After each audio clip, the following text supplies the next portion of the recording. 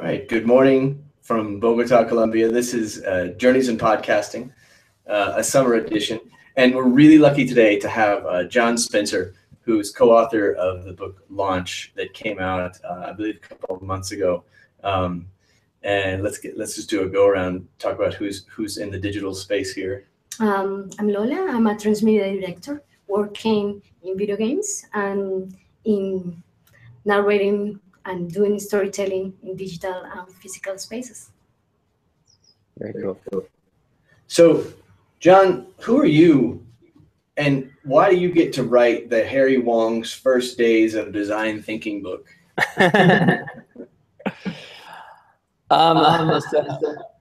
So I was a classroom teacher for 12 years, and in those 12 years, probably about 10 years of it, I used design thinking with my students. And then now I'm at a university. I've been a professor for about a year, and why am I qualified?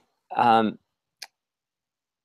think I viewed myself not as the ultimate expert in design thinking. There are people who have studied this stuff inside and out at IDEO and Stanford D School. There are people who've studied the history of design thinking more, looked at the movements throughout. But where I felt like, I could write this book is making it relatable, making it connect to actual classroom teachers. And I had that classroom experience. And then the other piece is I've used it a lot, design thinking a lot in creative projects. So I'm someone who loves to make stuff. And so kind of that combination of being a maker and being a teacher made it where I felt confident about being able to write that book.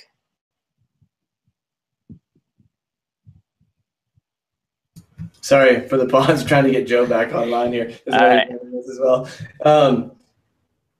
So I know that design thinking comes from, it comes from all over the place. When I got interested in, I immediately went the historical route. I was just like, where does this stuff come from? Went back and read Buchanan's articles about wicked problems, and all the way back to Dewey to find out how knowledge is like an actionable verb upon your environment. And then I started looking at all of this project-based learning and seeing all the different shapes and forms and ways that it's being morphed, and realized it's not really one thing. So when I picked up your book, I had a little trepidation. I was kind of like, oh no, this is, design thinking is already a simplification of such a complex process. There's so many parts to it. Each part goes so deep. But I feel like you've written something that's so graspable. Like this is something that any teacher can pick up, and it makes sense. And no one that I know of has really written that yet. A lot of articles, a lot of discussion around it, but I haven't seen like the design thinking kind of method broken down in the way that you've done it. I want to jump to High Tech High, which infuses a lot of design thinking. But I read High Tech High, the responses or the reflections in their projects. Like if you go to their, the different projects they published, the reflections are more telling about their school culture and how they incorporate all these different parts of project-based learning. And I found it very applicable to some of the things you wrote about. So in one of their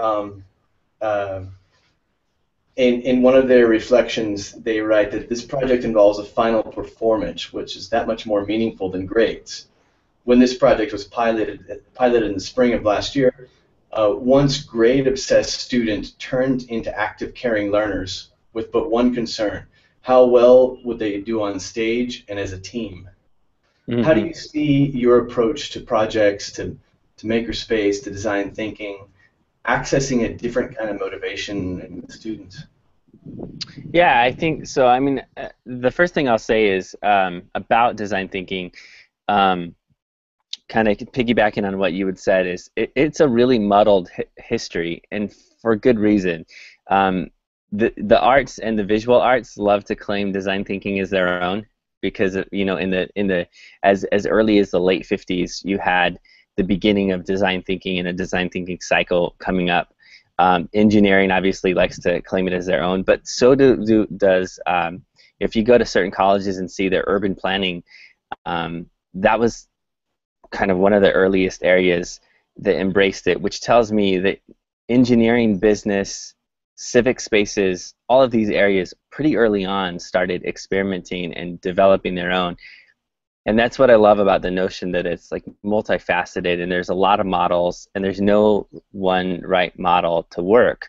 And that on top of that, it overlaps with a lot of models. So, you know, the Buck Institute project-based learning cycle is awfully similar to design thinking. And the publishing cycle, the product cycle, the scientific method, I mean, these things really overlap in a similar way to design thinking. And so that was one of the things that I think makes it a little more approachable, is it's not necessarily something drastically different from what people know. It's more about, in some cases, making tweaks to an existing system. It's not always radically different. But as far as that issue of like the motivation piece, I think the biggest difference I see is kind of moving from thinking about student engagement to thinking about student empowerment.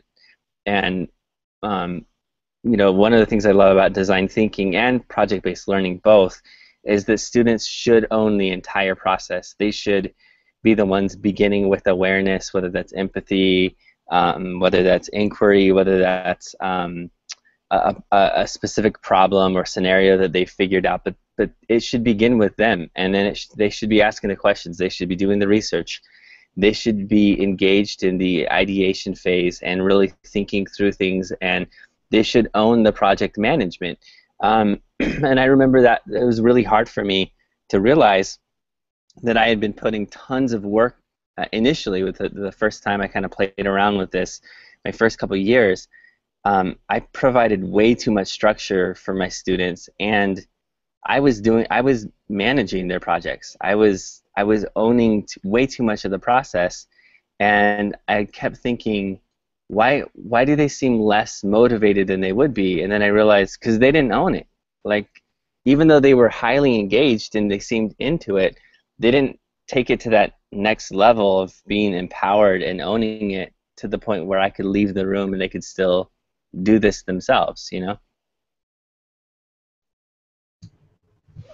Yeah, and that, you know, in school culture, we have a lot of accountability measures, and, you know, assessment is a huge part of that. Going back to some of these reflections from the High Tech High projects, this one I really liked. It says, we truly believe that while this project has many useful benchmarks and worthy assignments must be assessed, it also satisfied those that would rather move away from a grade-focused curriculum. For as Alfie Kahn once said of grades, they're a subjective rating masquerading as an objective assessment. In the book, I think you talk around this assessment issue, and I don't know if that's because you're trying to reach a larger audience and know that every school culture is going to be very different in the way they approach this issue. But I was wondering if you could speak openly, now that I know you're not a classroom teacher anymore, I wonder if you could speak openly about your views about the accountability and the blunt instruments that we put into it in the form of assessments. So, you know, what's interesting is that was we wrote a chapter on assessment, and then the chapter became went from like a chapter to like, it became like a 20,000 word chapter that I was like, this is a book on creativity and assessment. Like, this is not a chapter. So we scrapped it completely. And I think the difficulty that you have is fitting assessment that you see as authentic into the system that you have to work with. So, for example, you know, ideally in my world right now, I would just give feedback, and that's all I would offer is feedback. So, unfortunately, what ended up happening was I can't. I mean, I have to give letter grades. It's part of university policy. At my last school, you know, where I taught middle school, we had standard-based grading, and so at least I could say, I'm not going to grade your project at all. I'm not going to grade you on the process. I'm not going to grade the product. I'm going to grade you purely on the learning. So if your project sucks, that's okay. That's okay. Seriously, you'll get feedback, you'll improve it. It'll be better next time. There's no, so I kind of ditched the grades in a way by saying we're going to work really hard on these projects, and they're going to be essentially ungraded because the only thing I'll grade you on is your standards. And so I aligned the projects to the standards, and that was their grade. They would have their 7 standards, and then they would do a self-assessment on all 7 standards of where they felt they were on mastery. We would have one-on-one conferences, and that was their grade. And I caught some flack for it when a principal said, like, well, how are you basing whether or not they've mastered the standard? Like, what's the evidence of work that you're citing? And I was like, we're not. I mean, it's a subjective, like, it is pretty subjective. But don't pretend that a project rubric isn't subjective either. Like, it's going to be subjective. So I figured out a way to kind of make it work for me, but the part that is hard is ideally there would be no grades whatsoever. We would just completely abandon the grades, and just give feedback, honestly. So when you are, what does that look like? Like, I mean, feedback can come in many forms. Are you working from a rubric? Are you working from some preset designs from a student? What does a feedback session look like? So there's a couple things that I found to be helpful on feedback. One is there are times where a rubric works well for a particular part of design thinking, but those only work well, in my experience, as self-assessment rubrics. So I would use a Google form, and there would be like a rubric section, there would be a Likert scale, there would be, honestly, a multiple choice. And I had students who, because, if you read the book, I mean, the backdrop that might not be necessarily noticeable is all 12 years I taught ELL. So they were learning English, which meant I sometimes had to provide language support. So to guide them on reflection, I might have a bank of different words that they could check mark to say how they felt, right? Because I'm looking at how you feel about it, your self-efficacy, your motivation, your mastery, your whatever, your group participation, and I'm really looking at both the product and the process.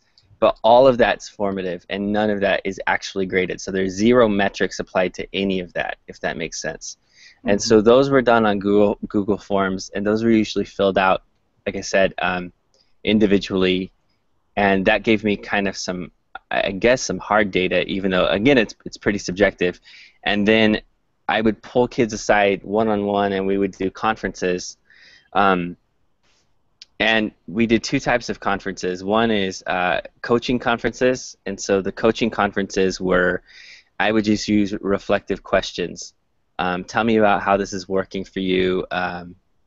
What was the hardest part? What was the easiest part? What are you struggling with? What is one complex problem that you've solved, and how did you solve it? And I'm just asking them questions to get them talking about their process and reflecting. And then the second one, the second type of conference were consulting conferences, where they would come to me with a specific problem, and I would like expertise and help, because I am still the expert in the room. Like the guide in the side is still a guide. And so we would, because they're working so independently on their projects, I would say somewhere around 75 to 80% of class time is spent doing one-on-one conferences. And in my experience, that worked better than doing a group conference. So I know in a lot of places you would meet with a group and you would conference with the whole group, but in my experience, not everyone in the group gets to voice what's going on, and you're kind of an outsider entering their like group culture.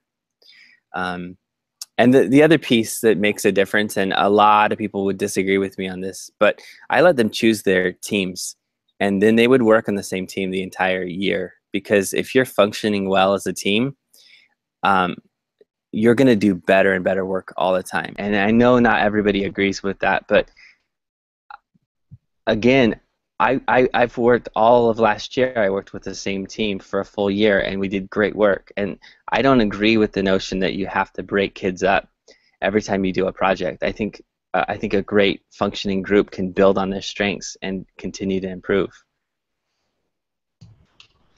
Yeah, there's a couple of build-on questions I'd love to put in there. Okay.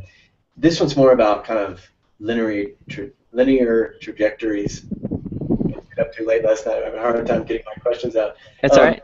You write that we know that school can be busy, materials can be scarce, the creative process can seem confusing, especially when you have a tight curriculum map. Mm-hmm. Creativity becomes a side project, an enrichment activity you get to when you have time for it. But the thing is, there's never enough time. We can do better. Personally, I like the way you write. Thank you. Very direct. You get right to the point, and you definitely kind of communicate something about. This comes up several times in the book, but there's kind of an inner calling, like a call to action. I'm sure you've witnessed the same thing that we've seen, and this misinterpretation of standards-based teaching.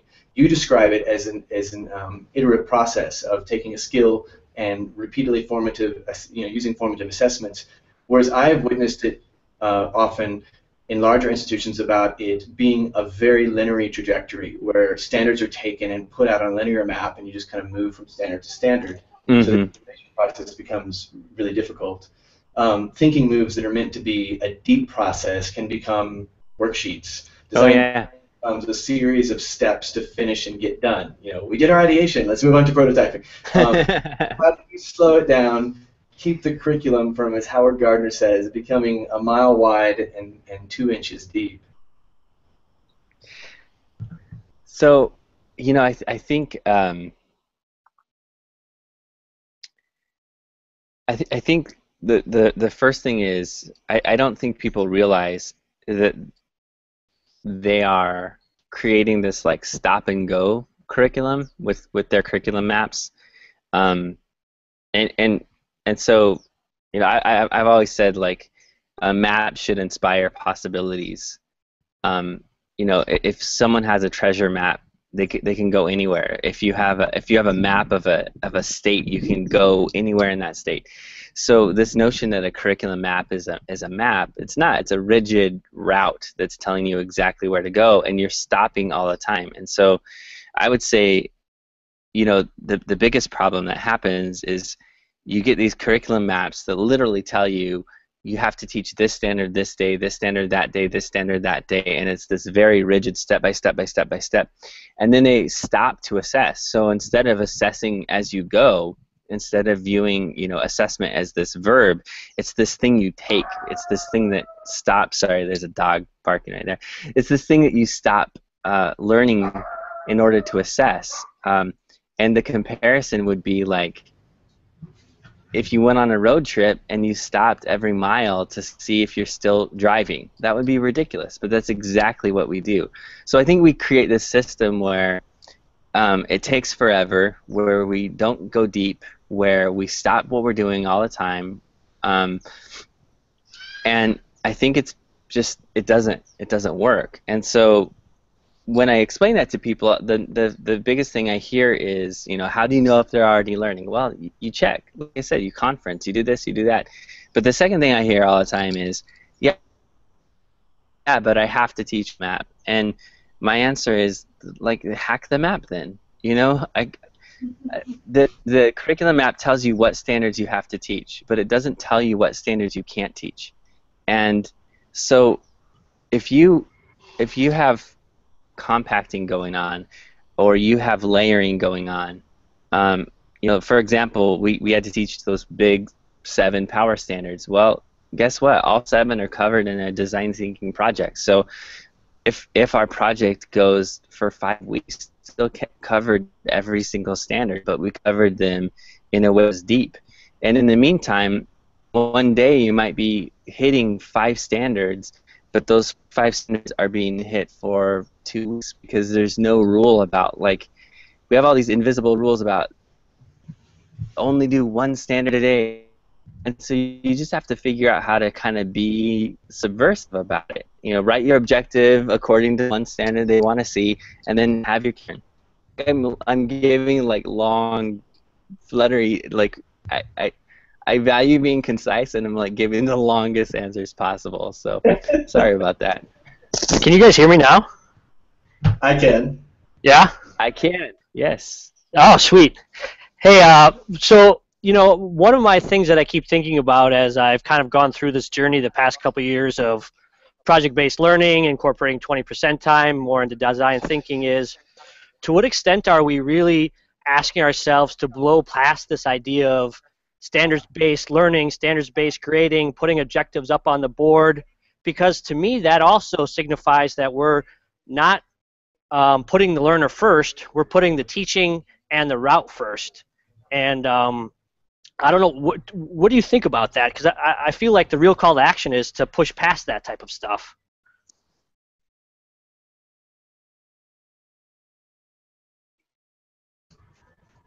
Joe? That question wasn't for me, was it, Joe? That was for John, right? Yes. Or yeah. Well, we've got audio from Joe Koss, and we seem to have lost audio from John Spencer. So let's wait and see what happens here.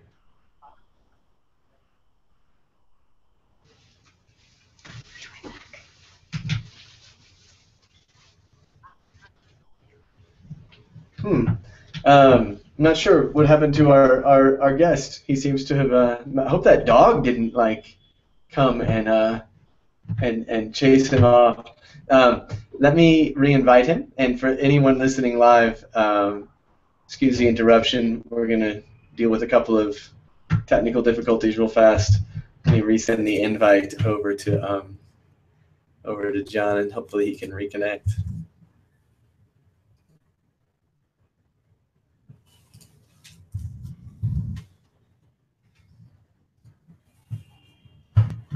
So Joe, how are you doing in the meantime? Good. It's been a rough 5 days here. We came back on a kind of an emergency mission back to Uruguay and found our heater broken, our modem disconnected, and Uruguay on holiday, and just can't get anything done. It's just so I'm at a coffee shop freezing out here in the cold. Yeah. It's funny, I've never stayed in Bogota during vacations, and I've stayed here the last 3 weeks, and it's been just amazing. I feel like I'm in the city for the first time in many ways. Have not used the car at all. Have biked everywhere. Cool. Have kind of seen the city by day, whereas normally we're in these work routines where we come home and we keep working. It's like, let's have dinner and then let's read or grade papers or whatever. Right. Well, Joe, let's keep talking because I think John's going to come back. Okay. But you mentioned this call to action. Let me send him an invite one more time, and hopefully he can get back on. I'm starting to become so disenchanted with this idea of measurement, because measurement I think comes right back to the teacher instead of to the learner. And I think the call to action is maybe pushing past this whole idea of standards and measurement. I don't know. Well, I'm not sure if you were trying to reconnect when he talked about it, but he said, I read almost at the end of the book. I got through to chapter 8, and I was kind of like, why is he skirting around this issue of assessment? Is it because it's a sensitive issue? Is it because he's trying to reach a large audience? Is it such a contentious point that you just can't touch it? And he said that they had tried to write a chapter on assessment. It became so long that it was becoming its own book, and so they just cut it out. So cool. That's what the next book will be. He definitely has those ideas out there. It's kind of that give unto Caesar that which is Caesar's. You have to abide by your institutional culture, and that's always been a struggle. And it's only really been, I guess, in the last 6 years that I have felt at liberty or worked under bosses that have allowed or saw value in a lot of the stuff we were doing, where the assessment part was still there, but it wasn't necessarily the preset driving part of the project. We were trying to push innovation of technology and find out how it can be a deeper metacognitive tool, how it can be an efficiency tool, how it can be boost collaboration from having these different nodes of input. And And so those became our objectives, which were embedded in our standards. But if you really look closely, they're more part of, I guess, Henry Jenkins' New Literacies, more part of what I looked at the ISTE student standard. We always refer to the new draft, which hasn't really come out yet that I know of. But they address this much larger picture. Right. I think John's back, but he seems to, the dog seems to have chased him inside. I think my computer was getting hot. It's like God, how hot is it in Phoenix right now? I'm gonna check the weather right now. Well, you can see we're like in jackets and we're inside, so Bogota gets kind of chilly. I'm outside in Uruguay, and it's like 10 degrees Celsius, 8 degrees Celsius. It's not too bad here. It's 95. I don't know what that is Celsius. Wow. So 37-ish, maybe. Probably. So sorry, guys. John, I want to kind of go back to something Joe was talking about, because it's come up a couple of times, and it's just kind of this hero's journey framing of teaching, of the call to action. And I love it. Okay. Something you wrote again is that you write that the creative chasm between those who passively consume and those who actively create. We see it with the students who spend hours watching videos on their phones, while a few bold students create their own YouTube channels where they film, edit, and launch to an authentic audience. We see it with students who download games. I feel like what you're describing is this dehumanizing process that the modern school environment, institution can sometimes create. And yet, within that, we have these individuals that have this inner calling to slow things down and to focus on some of the basic principles of learning, like making it authentic, like creating real human beings. Mm-hmm. Where did you feel this calling? Because probably, I'm assuming that like a lot of us, like when you first went into education, you just want to do everything right. You want to do what you were told. You wanted to be the good teacher. Where did the call to action come for you? Well, I think so. I mean, I think one of the things you hit on there before answering it. I'm sorry, I keep doing this, answering the different question. But what you said made me think. So That's okay, because when I sit down and write these questions, I have a really hard time figuring out what I'm trying to ask. So you can. No, I love it. So one of the things about students like passively consuming is like we live in a kids aren't digital natives; they're consumer natives from a consumer culture. And so, like, this is called a consumer device, right? It has this connective and creative potential, but like kids aren't any different than adults in that respect. Most adults use it to consume all the time, right? Like, so we live in a consumer culture, and I would argue that creativity is a countercultural thing. Like, if you want to talk about we want to have critical thinking citizens, then you're not going to be a critical thinking citizen if you're not a creative thinker as well, because those two go hand in hand. And otherwise you just end up as this like nagging critic who never makes a difference. So to me, that piece was always a little bit there as a teacher. I majored in history. I kind of leaned toward the Marxist side. I was reading Howard Zinn, and I was getting into kind of Paulo Freire and critical pedagogy and stuff like that. So I always had a little bit of that bent, but a lot of those things didn't really address like the creative side. So the design thinking element was an aspect of where I kind of found that like bridge between critical pedagogy and constructivism and those things I believed in. That not bridge, but it was kind of a framework that allowed me to do what I felt like I wanted to do. Because if it's about empowering learners, if it's about students owning the process, then ultimately that creativity has to come into it. And so those were all kind of things that converged together on my philosophy as far as what I believed about teaching and learning. Now, where did that come from? To be honest, when I was in 8th grade, I had these two teachers, Mrs. Smoot and Mr. Darrow, who I still know, by the way. This is crazy. I've like hung out with them now on Facebook and Twitter and reconnected. It's been really cool. And they had me do a year-long project where it was about the integration of baseball, and I wrestled with these really hard topics about was the death of the Negro Leagues a good thing or a bad thing? Because it killed black businesses, but it also allowed people to join Major League Baseball. And it was this really, it combined social justice and creativity and authentic research, and it was amazing. And back then, like, I had to use all these tools that were available at the time. Like, I had to record it in a radio studio and cut the tape. Like, there's this magnetic tape that you had to cut with a razor. I don't know if you guys have ever seen that, but like back in the day, that's what you had to do. And you know, when I did a slide presentation, I had to like take pictures with an actual camera and take them to the drugstore, and had to raise money to pay for certain things. And now I could do all of that on a computer, right? But so the technology now allows you to do so much more, and that's where the tech piece is cool.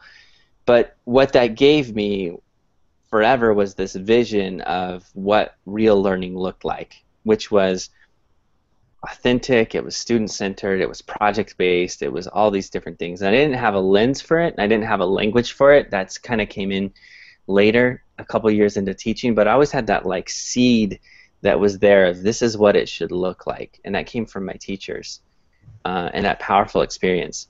Now, confession here, the first 2 years I was terrified to allow my students to teach, to learn in a way that I believed in, because I was worried that it would cause classroom management issues. And then I found that every time we went more authentic in projects, they behaved better. You know what I mean? Like, so there was this classroom management piece where I was like, well, if I really let them own the process, it'll be anarchy. And then you're like, oh, no, actually, they're doing quite well. So, I mean, I wish I'd known that, but I'd kind of taken this philosophy of, like, only push the envelope a little bit as a new teacher. Whereas if I could do it all over again, I would have said, you know, screw it, just start with what you believe in, you know? Branching from a couple of things there, you talk about technology and tools in a learning environment. I taught for, well, let me start with that quote from your book, that you don't need a maker space or a 3D printer to do creative projects in your classroom. You don't need the latest gadgets or the most cutting-edge apps. Some of our favorite materials have been duct tape and cardboard or a notebook and pencils. We love technology, but the greatest creative asset you have is the human mind. I've been collaborating on a project we call Hacking Active Learning Spaces, and the idea is that you don't need an IDEO chair to engage in the human process that IDEO espouses. I taught for 6 years at a school in Barranquilla where my tools in the classroom were a giant chalkboard, which was amazing, and an overhead projector. And then halfway through that, you know, a computer was installed in the room, and that was it. But it made me, I think, that much more aware of tool in a learning environment, of how to appropriate those tools. And then when I did start incorporating more technology pieces later, I feel like I was much more aware of the leveraging of those tools. How do you feel about that as far as the level of tech that goes into your learning environment? No, I agree. I mean, I think my first couple of years, I didn't have any technology, and then in year 3, as I started really, like I said, pushing the design thinking, that was the moment where we started realizing to do some of the things we wanted to do, we needed some of the technology. And so it was like the technology wasn't in our room and then we figured out how to use it. It was more like the learning was driving the technology. And at first, we didn't have any money for it, so I just had to get a bunch of old computers that we ran on Linux, and that was my answer, you know. So we had, you know, we didn't have this like one-to-one MacBook type classroom, and we also didn't have enough for every student, but it turned out to be something where students were able to work collaboratively much better, and it kind of forced me into this idea of like differentiating your space, differentiating your tools, differentiating that kind of stuff. And so I think there is an upside sometimes of almost starting with less, because in my experience, like if you give teachers this amazing suite of tools, the expectation is they're going to use them all the time. And like in my last district, the technology department would walk around and they would go into classrooms and they would like check how many students are using the devices, right? And that's a horrible, like that's the definition of success, was, are they using these at all times? And that's a horrible definition of success, because it's basically saying let the computers drive the learning.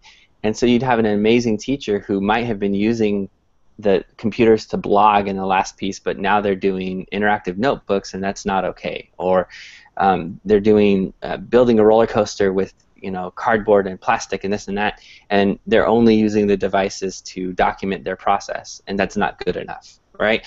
And so I think there's a downside of like letting the tech drive all of the learning.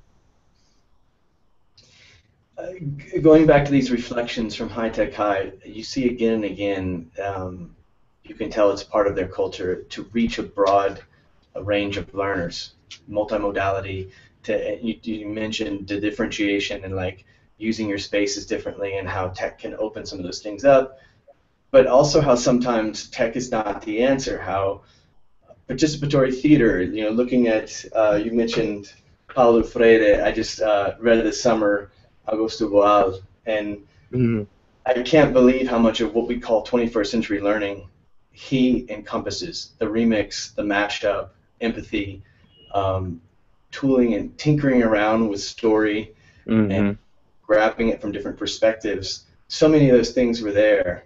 What does design thinking add to that? And I guess in the scope of your book, what I'm particularly trying to get at is the part of creativity, and the part of creativity through the lens of empathy for others. How do you think that differentiates? How do you think that reaches a broader range of students? I guess I would say like that.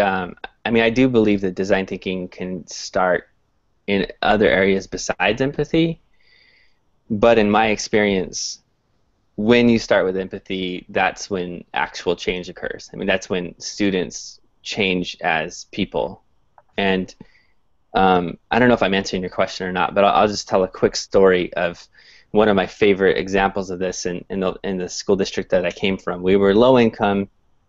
We were considered a bad area of town, higher crime, stuff like that. But there was a lot of beauty in the neighborhood that people wouldn't know if they weren't from there. So we had an issue of graffiti, vandalism all over campus, and they kept painting over it. We did some service projects where we painted over it, and finally I had a group of students, about 10 students, who said, we want to take this on as our design project, our end of the year design project. And so they decided to develop a solution for the campus graffiti issue. They had a strong empathy with the community because they're part of the community.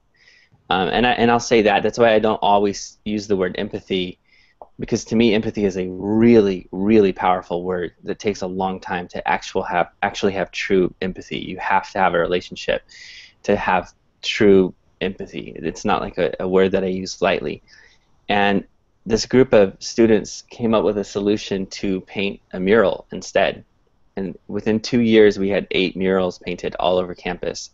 And the theme of the murals was just showing the beauty in the community, things that they loved. So there was a mural that showed a pathway of education, and it honored all of the people who contribute, from the crossing guard to the cafeteria worker to the whatever. And some teachers got offended because they felt like we were saying these people were more important than teachers, because a teacher was just one slide on these people that they go through. There was another one that showed kind of the history of the community and some of the good that has come out of it. Another one that was very pro-immigration and how immigrants are shaping our nation. And these were all themed murals throughout the community. And never once did anyone ever paint over the murals. Like, they were left alone. Nobody tagged on the murals at all. And so it worked. It was a great solution. But more importantly, this group of 10 students who started that, they changed. They became much more empathetic, and that shaped everything from one of them who is now an engineer who's focusing specifically on solving the the water crisis with immigrants who are dying in the desert, and how you get water to people who cross the border. And then another person who is in finance, and you wouldn't think like, oh, finance, but this empathy has changed how he views how to do finance and how to do it responsibly. And another student who was kind of the lead artist on that first mural, who is now painting murals all over the city of Phoenix, and everyone told him you can't make money as an artist, and he's a professional artist in downtown painting these beautiful murals. And to me, that's the power of it. Like, when it starts with empathy, they change as people. And I wouldn't say like that's not me. That's them. Like, that's the creative process. That's it's not like, oh, the power of a teacher. It's like, no, it's the power of kids being creative and finding their creative voice. Can I jump in here first? Ask a question for a second. Hey, John, Joe. Okay. You know, I have this internal conflict when I start going down these routes of what school is, when we start talking about empowering students, giving them voice and choice, and really letting them run with it. Are we looking for a better balance in this kind of standardized curriculum that we've created with this high-stakes testing environment in the United States, or are we looking for a revolution? Or do we start with the balance and go towards the revolution? I have this conflict where sometimes I say burn the house down and build it up again, or am I just trying to shine a little bit of light into what I feel true student engagement and learning looks like, instead of kind of what sound teaching looks like? I was kind of curious what your kind of perspective on that might be. I think we need people to do all of the above. Like, we need people to, like, so if school is a factory, we need people to pull people out of the factory and get them to a forest, right? And that's cool. That works. But we also need people to turn that factory into a beautiful loft where art and humanity can thrive. And I think both of those models work, right? So I've always seen myself as working within a system to try to make it as human as possible. And by the way, like, the standardized system sucks, and I rail against that, but the most dehumanizing moments as a teacher came from me. Like, they came when I shamed a kid, or they came when I yelled at a class. Like, I'm not going to kid myself to think that, like, the standardized system was the worst thing they experienced in my class, because it was me. I think that on some level we live in this beautiful, broken world where those things are always going to happen.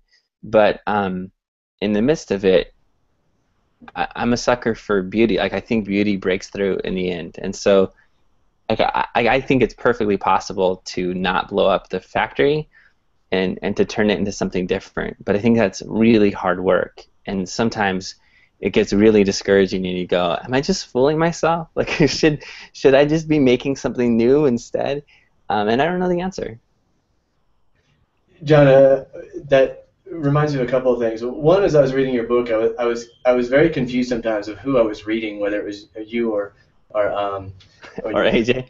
Yeah, or AJ, and I was wondering why you didn't write it as a dialogue, like just write it as the two of you talking. But I mean, that's not really realistic. Well, so I'll say something about that. Typically, so the way the book works is typically on the parts that AJ wrote are really like. You'll see AJ. It'll be a vignette about AJ, right? And so just to tell you our process, like, AJ kind of wrote his vignettes. The vignettes that are about my classroom stories always have mine. But then that general narrative thread throughout the entire thing, that first draft, was kind of the piece that I wrote. And then he came in and kind of edited and reworked it. And then there's just a point where it was like, screw it, I can't tell a difference between who's you and who's me, so it just eventually became this mess of like, it's a weird thing where people think like, oh, you were responsible for this piece or you were responsible for that piece, but we worked so well as a team that it was like, I can't tell a difference between who wrote what. It would just happen to have a really similar style to begin with. So Cool. Sorry, I interrupted you. Go ahead. No, not at all. One of the most shocking parts of the book is when you talk about these rebel teachers, and you know, I'm going to quote from the book and I'll give you my question. But I was waiting for, one teacher says, I was waiting for the line-based professional development. I've never walked in straight lines before, and I just don't feel confident in my ability to teach kids how to do this. When handing out test preparation packets for a standardized test, he told the kids to fill out whatever bubbles they wanted to fill out and race to the finish. They could all read novels instead. This is wonderful stuff coming from a teacher perspective. Yesterday I was reading Harvard Business Review article from Adam Grant, how to build a culture of originality. He writes about a Navy officer, Ben Coleman, whose innovations were based on looking for black sheep, iconoclast, insubordinates, that these perspectives were necessary for creating a culture of innovation. I think this relates to what you were just talking about how school has to be a house with all of these different kinds of people inhabiting it. But then Coleman would also recruit these steadier types, these productives, these lower risk takers, but the balance between those two was needed within the institution. Teaching, I feel like, is a little bit different because we're not always collaborating. A lot of times we're just in charge of our mini environment. It's who are the ones that have to wear all of these different hats of the different types that you talk about, the different types of creatives, the engineer, the architect, the artist. How do you balance that? Like, how do we become these individuals that have to kind of be all of these types?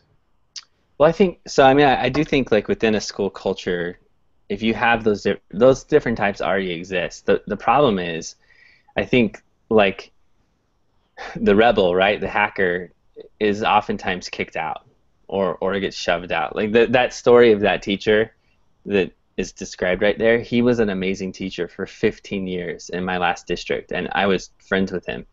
And then in year 16, he had this principal who absolutely had it out for him. He got put on an improvement plan, and he just didn't leave. He just left.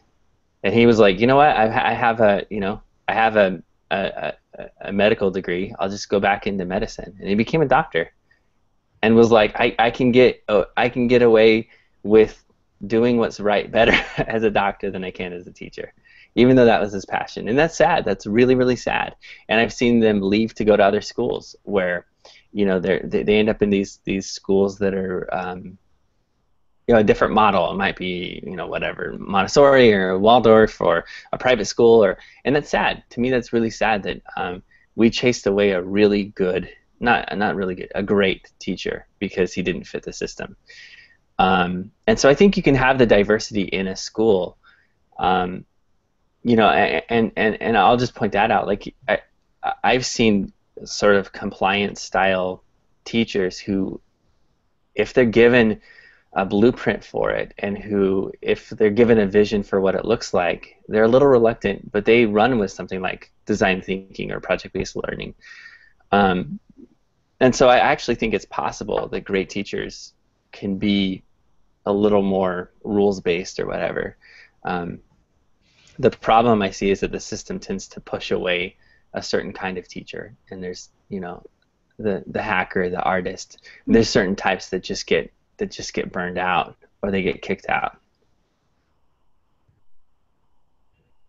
So I guess that I don't really have this question planned, but let me see if I can formulate it on the spot. A lot of your book is talking about the call to the individual, and I feel like you're also touching upon these much larger issues of something that Ron Richard talks about in his Creating Cultures of Thinking, of this kind of school culture, of like how to instill these things so that they're a part of the school culture. Call to the individual is great, but that often means that the individual has to kind of be a rule breaker or the rebel, as opposed to being an adopted part of the school culture.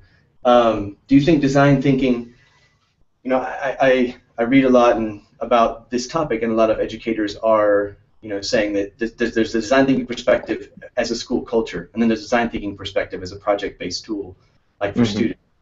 How much do you think it needs to be sort of embedded in the way that a school thinks and works? Oh, that would be my goal, right? I mean, that's, we wrote Launch to be for individual teachers because we don't always get to be part of that school culture,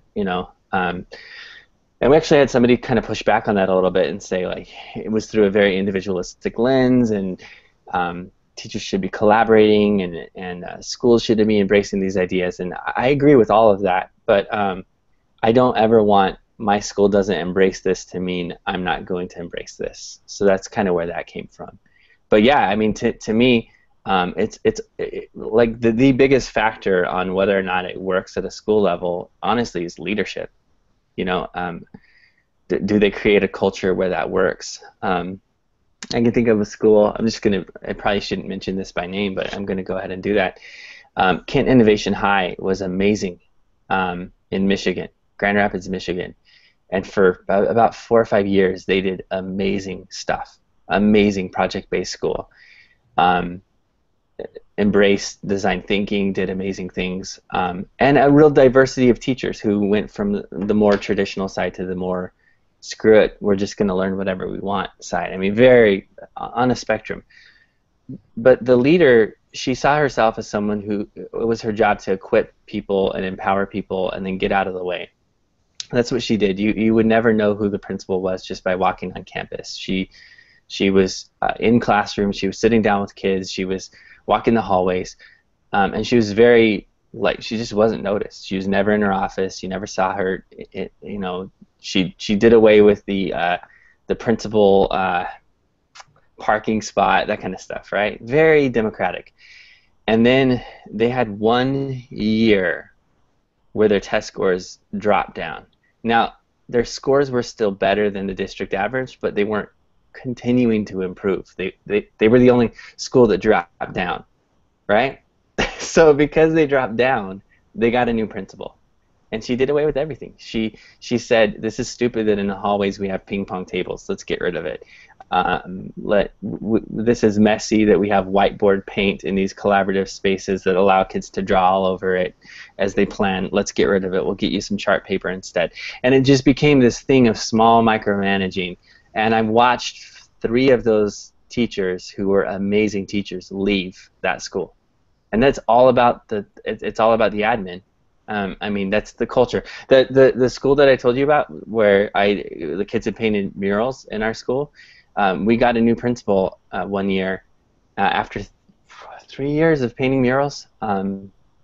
And the first thing she did is painted over every single mural. She said they didn't look professional, and there was no space to put up our data charts in the hallway anymore. Right? Like, that's sad, but that was the reality. Dystopia. The dystopia environments are education. I mean, like, I'm not joking. Like, this is a reality, and I want to be very clear. I don't hate principals. This is not anti-admin. My friend Tim Lauer in Portland, Oregon, he has an amazing Instagram account where he shares this stuff. His school has really embraced design thinking, public school in Portland, Oregon, and amazing things happen all the time at his school. But that's because of the leadership. He's a great principal who empowers his teachers. And by the way, I think the biggest thing is the freedom to fail, right? The freedom to make mistakes. John, I have a question just kind of about this whole, I don't know, complex of what we call design thinking. Mm-hmm. Are you at all afraid of it getting kind of fetishized and tribalized, where we kind of just go into different camps and say, no, I follow the D School 5 steps, or I follow the John and AJ 6 steps, or I'm more with Tim Brown and his 3 steps? Because really, it's a process of thinking, right? You want to think like a designer, and we can see this traced throughout the last 200 years, or since the Industrial Revolution, or God, maybe even before, the history of it. And one of my concerns is when we start talking about a new fad in education, is then we want to codify it and standardize it and say you have to follow this to be able to say that you're doing it. Right. How can we? Is it possible to prevent that, or what do you feel about that? No, I totally. That was one of the biggest concerns in creating a framework that we talked about with the launch framework, was this whole idea of, like, we don't want it to be a brand that somebody buys. Like, right, and people buy into a brand and they're like, we're a PLC. Really? What do you do? Well, we collaborate and share data. Well, you can do that without being a PLC. Um, like there are these things that people embrace, like we're a small school and it means XYZ. And that is a big concern for me. Like I don't want to see that happening. I don't want to see people say it has to look like this model or look like that model or look like that model. And that is a concern, because people want to take a framework and turn it into a formula, and those aren't the same thing. And the other piece is like, go make your own framework, right? Like take the ideas. I mean, that's what we did. I was like, well, you know what? The piece that none of them has is the launch side of it. And I also think that the research phase is really important, and most of the models didn't have that. So we added it because that's what I did as a classroom teacher. So I think that's the biggest thing, is like make it flexible, make it your own, and remember it's not a formula. That's the biggest thing. It's not a recipe. John, and just for anybody listening, the backstory to the book, I feel like, is in the transmedia of John's productions. That there are many video clips in his YouTube channel, but the richness I felt like comes out of your blog, where you really tell a lot of the back thinking behind a lot of this. And in a recent blog post, you talk about product goals and process goals. And in the book as well, you talk about researcher Vera John Steiner and how they interviewed all these creative geniuses and analyzed the notebooks of 50 thought leaders, Tolstoy, Einstein, these types. And in trying to understand their work habits, it came across a common trait that completely dismissed the notion of a singular moment of creative inspiration, that it's not so much about this idea that I'm going to create this product, but in your blog post you talk about when you moved more towards process goals and the importance of a steady routine, you found yourself going deeper, and let the process take its own shape. I feel like we all need this advice. How would you advise making that a part of your classroom as well, so that students kind of feel that idea that process is the goal, not the product?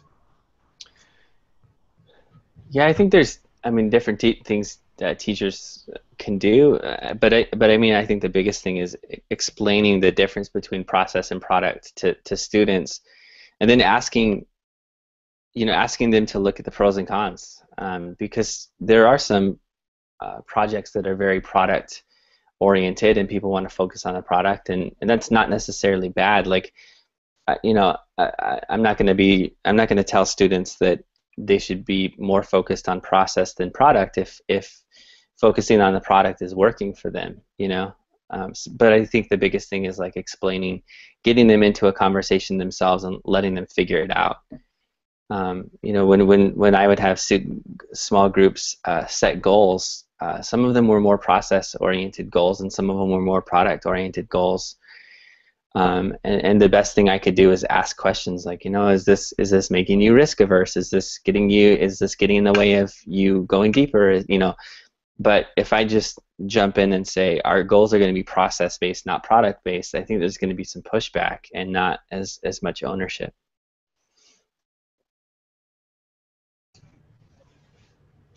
I want to go back to this idea that you're pretty prolific. You have multiple blogs. You also, even in your YouTube channel, you kind of put out different threads. Some videos are made more for design thinking. Some are made particularly for kids. Some are just like playing with words, making videos about the wordplay. How does this kind of like, a lot of people are really into this idea of branding their public persona online or making themselves this kind of brand. You seem to kind of defy that, in that your blog work is pretty different. And then you mentioned, I saw in an interview that you talk about the importance of online sharing, where the politics of site-based sharing, like within schools or institutions, can get really political. Has any of that changed? As you become more of your online presence kind of feeds into your physical presence, especially with the publishing of the book. How do you feel any of that is changing between segmenting the different parts of your online presence and your physical presence? I don't know. I mean, I think I really haven't given that much thought. I mean, I think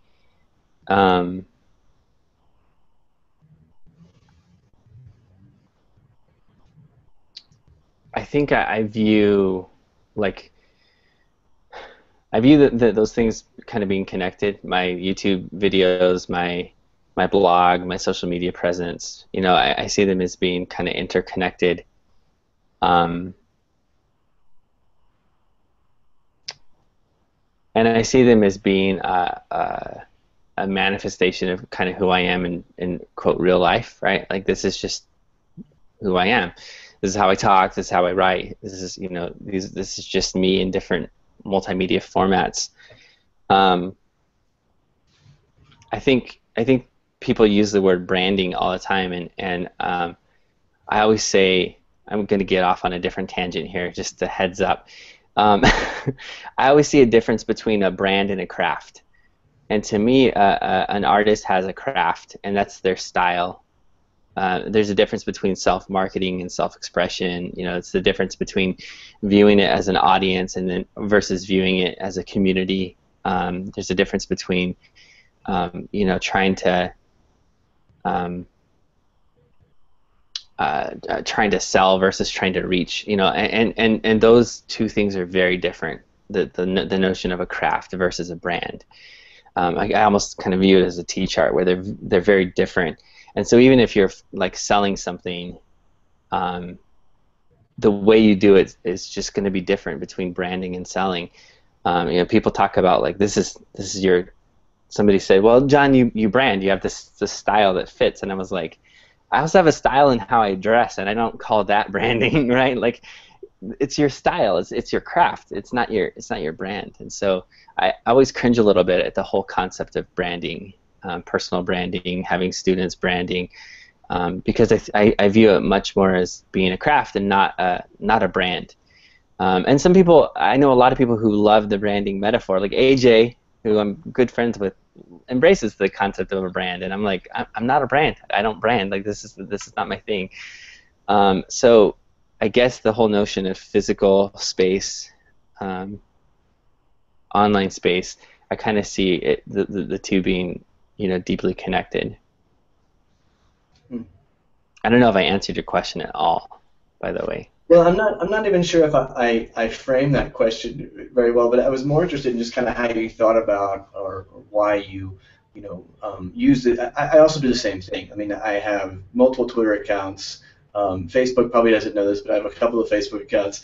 Like, I think it's okay to have these different ways of crafting out there and different ways of expression to different audiences. You know, if you follow this blog, it means that you're into this kind of thinking.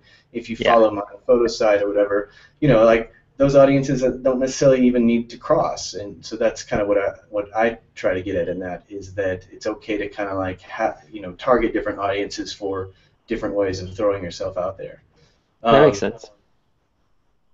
I guess. I mean, to me, I never really thought about it. It just seemed like the very natural thing to do is like, oh, well, I don't want my school friends don't need to see the party pictures from last weekend on this Facebook account. So let's make a professional account. So I mean, to me, it's not hiding anything. It's just kind of like curating yourself, I guess. Yeah. Which, by the way, we do all the time, right? Like the me that shows up at a conference is very different than the me that shows up at a family party. You know, like those things we do this in real life all the time, right? We segment and fragment and compartmentalize, and like it's just what we do, depending on our context. And because online doesn't have the same physical context, we have to like carve those spaces out ourselves, right? We just talked to architect, designer, filmmaker Keiichi Matsuda, who creates these hyper-reality environments, which are basically just to provoke discussion around what utopias and dystopias of our technological futures and selves could be. And that sounds really cool. Yeah, it's pretty amazing because it really made you think of everything from, you know, you're talking about like when you get up in the morning, you dress, you may not put a lot of thought into it, but probably at some point you did. Like, I bought that shirt because I want to craft this particular kind of public persona. Like, or I bought that shirt because I want people to know that I don't really think about my clothing choices that much. Like, I think we are kind of making those kind of choices, but he was taking us to even more more out there in these hyper reality environments where, you know, it could be in this dystopia or utopia, depending on how you look at it, that as you approach each other, you can see where you connect in common interest, for example.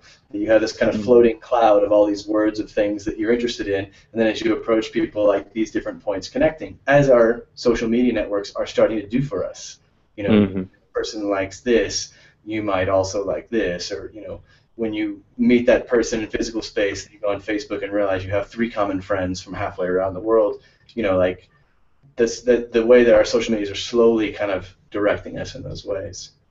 Absolutely. While we're on this topic of technology, because I know it kind of comes up in your book, or even the fact that it's kind of ignored in your book. You know, you say like the best resources are your human resources, are the community of learners right there in front of you.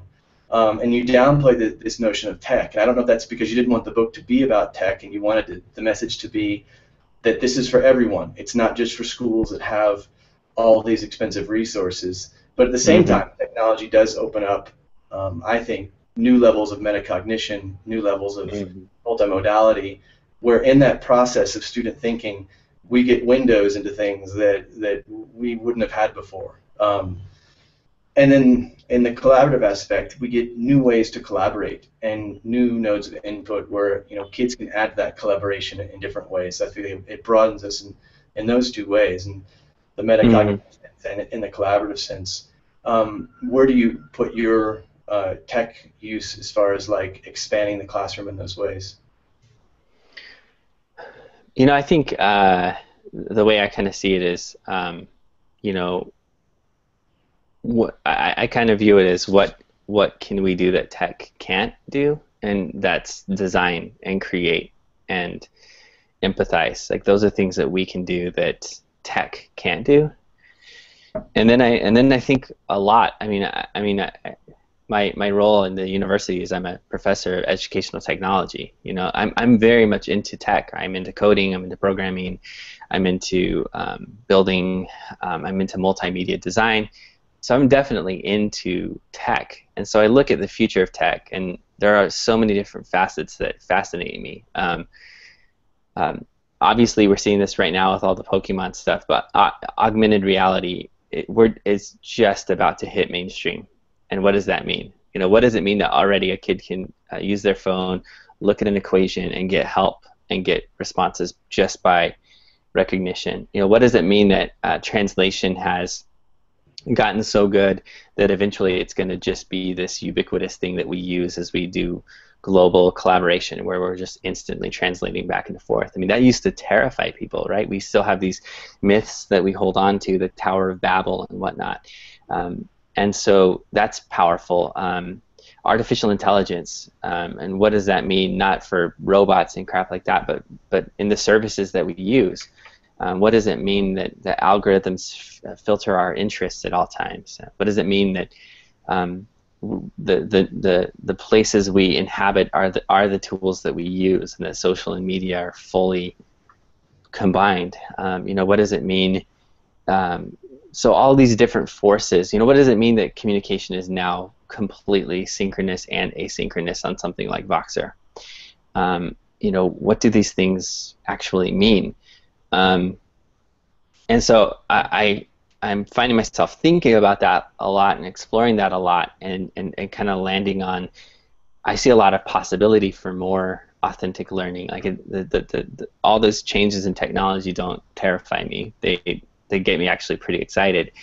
But then also, like, in the end, what with all of those things, what is the one remaining constant? And I would argue, like, the human drive to make, right? The creativity, that even all of those things that we're talking about that terrify people, whether it's artificial intelligence or this and that, are themselves the result of our human creation, and that's pretty profound to me. So I don't even know if I answered. I feel like I keep answering questions. I just never know if I'm answering. Like a lot of the maker movement and a lot of the it's returning to kind of like what is this part that drives us to create?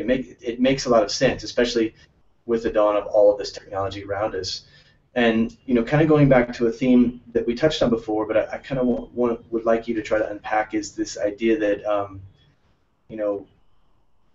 design thinking has a lot of the radical collaboration element as well. That you treat a group of people as a learning system, and there's a lot of activity theory, a lot of Vygotsky behind this as well. Mm-hmm. I'm not sure if I'm saying his name right, but Engström, the Finnish guy who talks about chat, cultural store activity theory, this idea that systems themselves learn, that a classroom community is a system that can itself learn. It's full of dispersed knowledge. It's full of collective intelligence. I know that your book was very much focused on this kind of idea of individual creativity, but also what is the role of that, of making these learners that are very aware of what Henry Jenkins and the people who write about the new literacies call collective intelligence and call dispersed knowledge awareness? So I think, obviously, we kind of view it through the lens of collaborative learning. In the book, I think the implied piece is that they're not working necessarily individually, but there's that whole separate layer of systems, right? And the knowledge of systems, the biography of an idea, which was touched in a little bit in the book, and I think that those aspects are critical. But I think that those, that to me they go hand in hand. So I'm a big fan of flow theory, and flow theory is really all about not the individual hitting a state of flow because they're awesome, but the environment setting up systems where flow can occur. And I'm going to butcher his name, so I'm not going to even say it.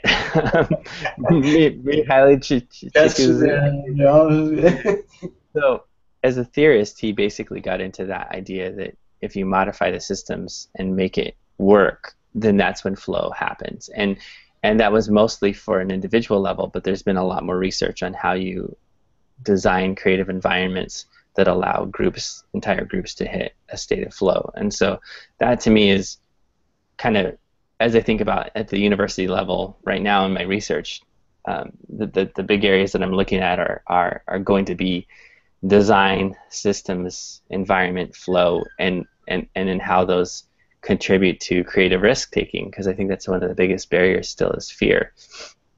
And I think it really is environmental. I think we like to think of like there's a creative type, or this person's more creative, or that person's more whatever, but it really is. I think the next step, the next level, really comes down to how do you design systems that allow that to work. Oh, go ahead, Joe.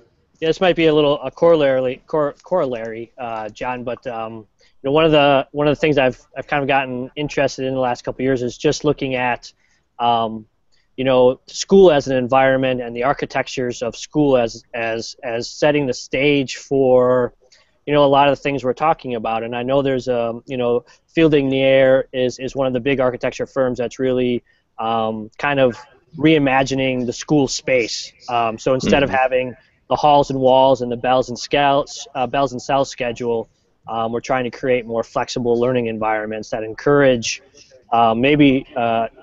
these type of things that we're talking about. Where do you fall in this idea of we need to really reimagine not only the learning, but also the environment that the third teacher, I guess, is what some people call right? The learning environment itself and the architectures that we build. No, I think, and I would argue it's not just the physical architecture, which is huge, but it's the policies, right? So, to me, I've seen schools that go out and they get steel case furniture, and they have standing desks, and they have all these different things.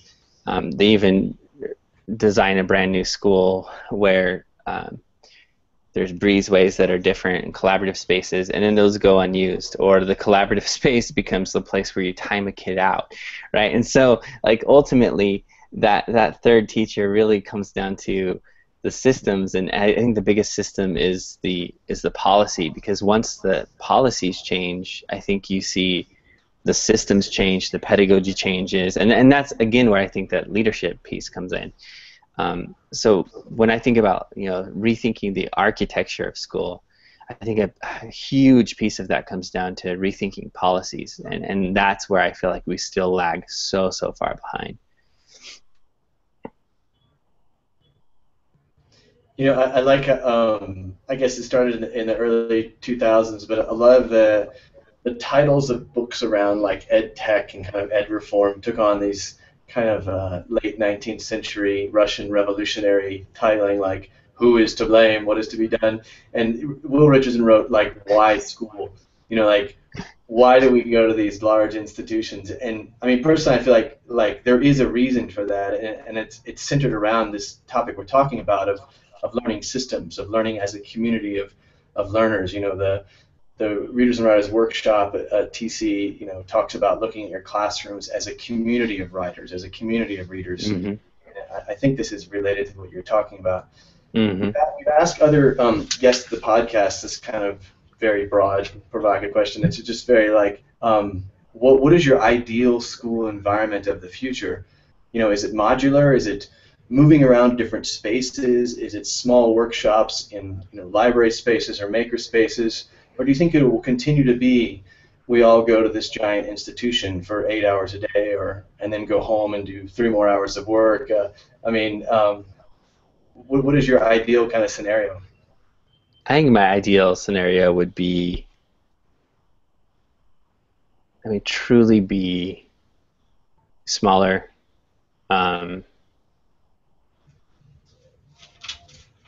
local. Like I actually think really small neighborhood community schools, and I mean like of an area that's 2 blocks deep, where kids are physically as close as possible together, and then that group within that continues to connect. So as people move, they connect.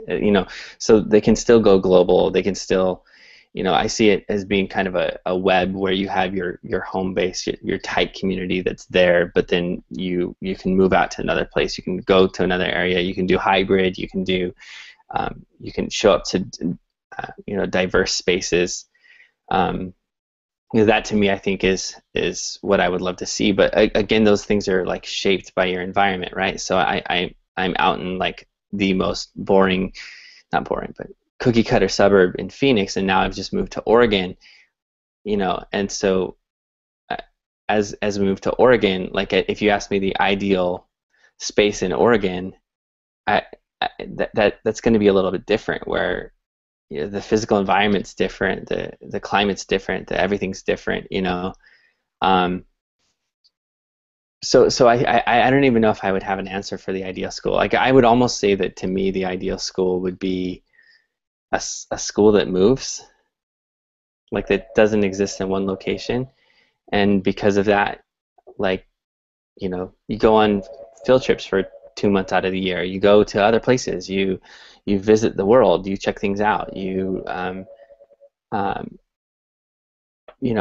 love reading what Dewey envisioned school, because I was like, he basically believed that the school completely exists within the community, that it's an integrated piece of the community, and I don't think we're there yet, anywhere near there.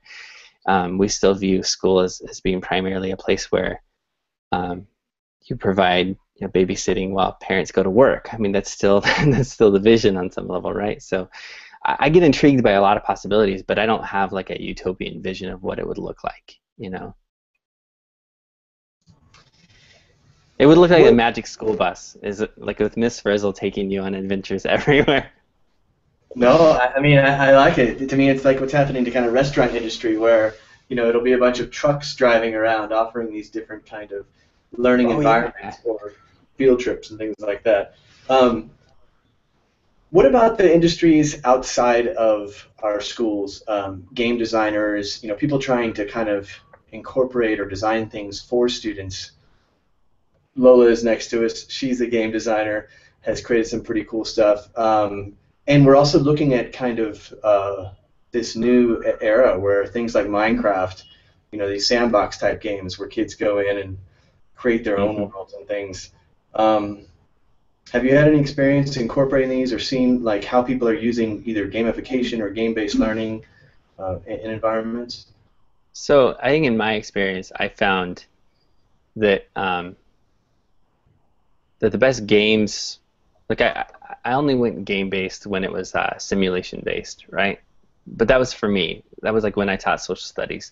So simulation-based games were really good, where it could be interactive, where people could work, where people could be collaborative. I think there's aspects of gamification that I kind of bristle against, like the badges and stuff. It's just not me. But on the flip side, like game theory itself has always been something that influences me. So like the two non-education industry things that I think about all the time as I design courses and classes and stuff are UX design and game theory. Because game theory, they have studied and implemented flow theory so well. You talk about how systems are developed to increase flow, right? Every game I've ever seen has, like, people try to talk about like how do you create the best onboarding experience on a website, and my answer is like that's great, but to me the best onboarding experiences ever is every game I've ever played that I played a second time. So onboarding experiences, the notion of levels that aren't necessarily obvious that you're moving up to levels, that whole the meat of the challenge and the perceived skill that you talk about in flow theory, the idea of the collaborative grouping around a challenge. I mean, those are the pieces of game theory that like excite me the most. So when we used games in the classroom, that was more early on in my teaching, and there just weren't very many online or technological things we could use. So it was like, you know, we didn't have Minecraft at the time, but I love Minecraft. So it was literally things like learning about World War I by playing a modified version of Risk, or understanding how you would land on a mixed economy by playing communist, capitalist, and socialist Monopoly, and having them negotiate the rules and change it up, which is really much closer to the way Monopoly actually originated, right? Was this? So those were the ways that we engaged in games. But that was it. I mean, it was those. There wasn't a lot on the technology side, because this was, I mean, shoot, YouTube wasn't even out yet, right? Like we didn't even have, like this was early on in the tech. This was the I'm putting Linux on my computer days, right? So, but I love what game theory can bring to the conversation.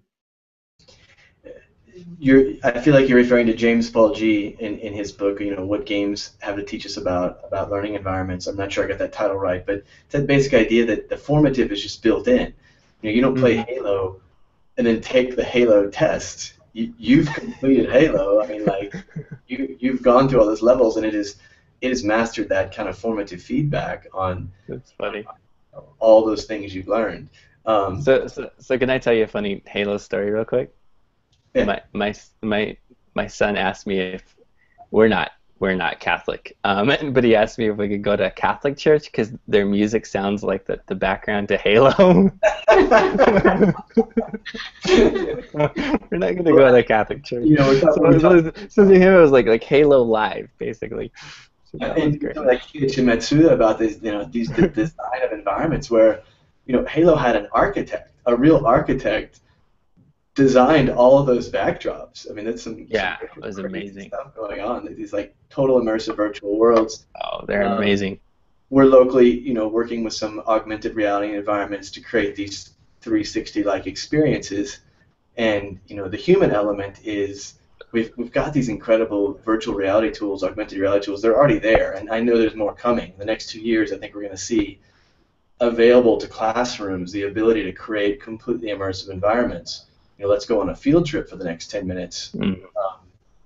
So I think the challenge will be a lot of these things that you're talking about are creating the human elements around these learning environments, and really understanding how to use experiential learning. You know, like EL schools and Ron Berger's advice on how to, you know, what do you do with the experience? What do you do before the experience? What do you do during the experience? What do you do after? I feel like these will become the new challenges in incorporating the augmented realities, the virtual reality worlds into our classrooms. Absolutely. Well, hey guys, I just looked at the time, so I need to take off. It's actually like an hour and a half. I wasn't going to say anything, but if you were going to stay on, I was like, No, this is it's okay. really amazing for us. This is fun. This is a really great conversation. Can you just kind of, in case we missed anything, I know you have multiple blogs, can you just kind of run down where can people follow up and get more of the backstory behind the book?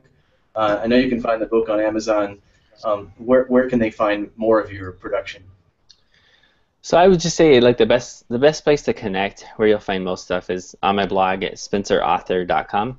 So that'll be kind of the place I would recommend kind of checking out different stuff. And I have obviously the YouTube channel, sketchyvideos.com. So if you go there, you'll see all my little doodle videos that I make. So those would be kind of the two places I would say to go check out.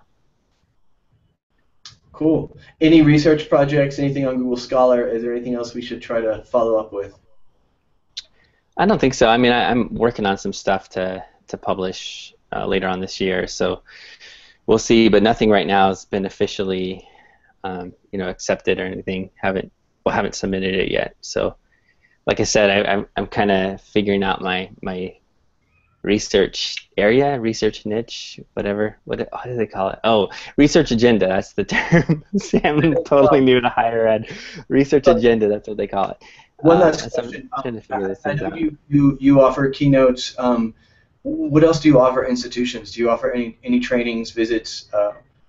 Yeah. So I love that you're asking that question. So I do keynotes, workshops, sessions. I've done some kind of coaching consulting where I'm kind of there for a day and coaching and checking things out and offering some feedback. So a little bit of everything. And again, it's mostly around that topic of design thinking. Cool. Hey, this has been a great morning. Thank you so much for joining us.